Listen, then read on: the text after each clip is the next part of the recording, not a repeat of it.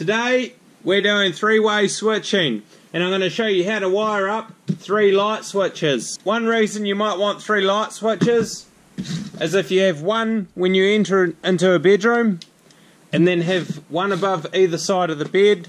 That's how I have my bedroom set up at the moment, so that either myself or the missus can flick the switch on and flick the lights on in the middle of the night if you have to. The best thing is you can just jump in bed without worrying about turning the light off. Rightio, so to make three-way switching work, what you're going to need is an intermediate mech. Now these mechs are sold separately. They don't come on the light switches, so they're completely different from these ones. So these intermediate mechs have got numbers 1 to 4 on the back of them. So one of the switches, you're going to have to pop the mech off the back and throw this one in. An easy way to pop the mech off the back is to get a small screwdriver and see these wee tabs in it, these wee white tabs here. Push the screwdriver in, pop them in, and then apply a wee bit of pressure just on that corner so it's held in now. Same again on the back one, hold pressure on that whole side, and then do the same with these 2 clips here. Mech will pop out. Throw your intermediate mech in the switch. Now, the intermediate mech is going to have to be the middle switch in a three-way switch combo. So the wiring for these, what you want is a light fitting, and what you're going to have is a cable from the switchboard. For this instance, I've wired a bit of TPS into a plug-in just to demonstrate it. So you have the phase, which will go back to the bottom of the circuit breaker in the switchboard. You'll have the neutral, which will go back to the switchboard into the neutral bar, and then the earth will go back to the switchboard and get wired into the earth bar. So this feed here you will have running to one of the light switches. Now the next cable is the one that goes to the light fitting itself. This one here, you wire off the exact same switch and wire it up to the light fitting. Now to add these 2 switches into the circuit, so this one here is the intermediate, and then that one there is just a regular light switch. What you'll do is you'll wire in 3-core TPS from the first switch to the second switch, and then wire again from the second switch to the third switch. So these cables here will sit in the flush boxes behind the switches. If you don't want to know what flush boxes are, they're the fittings that hold the switch to the wall. First of all, I'm going to wire this batten holder in. Okay, so what I've done is fit the light fitting off. Now this could be any light fitting. It's not specifically a batten holder. Now, off camera, I've stripped the ends back on these cables. So we had that yellow one going between those 2 switches and that one going between those 2. Now what we'll do is we'll fit the first light switch off, the main one. First thing you need to know, we will need to use this number 2 terminal. So flick that plastic out of there. Get a screwdriver in there and just flick it out of there. Rightio. That loop terminal we're not going to use. It works like a connector, exactly like one of these, so it's not part of the switch at all. What I'll use instead of the loop terminal is connectors. So we've got these 3 cable ends. So we've got the feed from the switchboard, phase, earth, neutral, and this other cable here is the one that goes to the light fitting.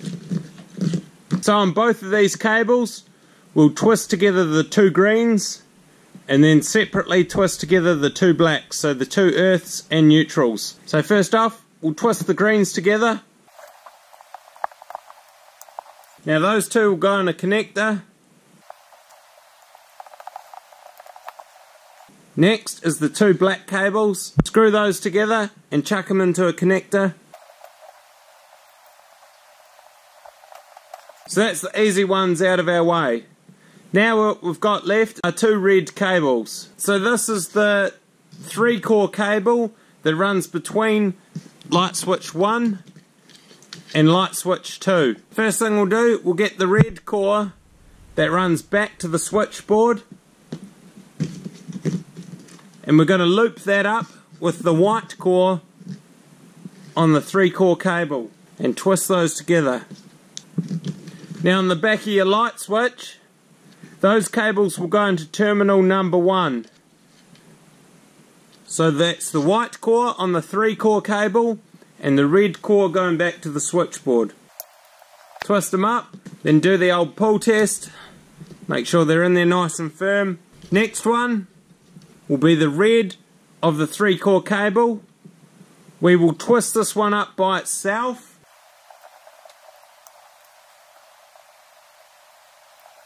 And that red core there will go into the C, which is the middle terminal on the switch.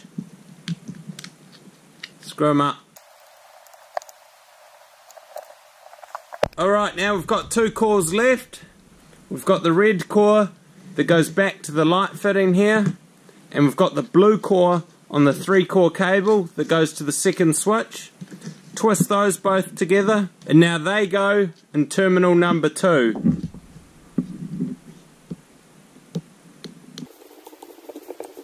Give them the old pull test. Now that's the first switch fit off. Now what we'll do is the second switch. This one here is a wee bit different from the other ones. It's got 1, 2, 3, 4. It's an intermediate mech. Now you can't do 3-way switching without this type of mech. So we'll loosen off the terminals. Right, so off camera, I've stripped these cores back. Now the first thing I want to do is get the 2 red cores, and those 2 I'm going to twist together and put into a connector. Throw a connector on them, screw them up. Right, now all of these cores I'm going to twist up separately, so none of them are getting twisted together. One will go into each of these terminals here. Off one of these cables here, get 2 cores. White will go into L1 or number 1, screw it up. Do the old pull test. Now the next one, on that same cable, the blue is going to go into number 3 or L3. Now this last cable here, the white is going to go into L2 and the blue into L4.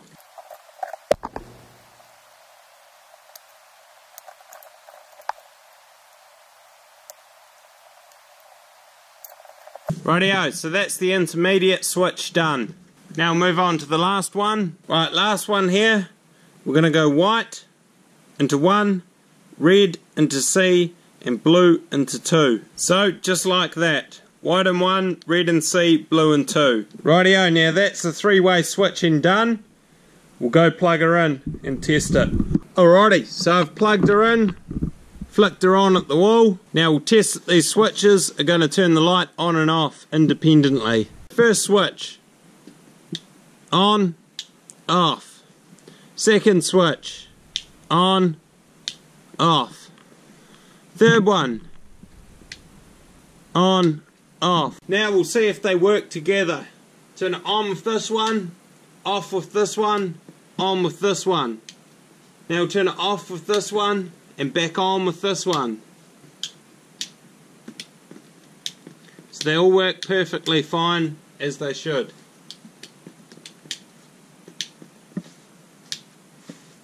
And that, guys, is how you wire 3-way switching. Cheers.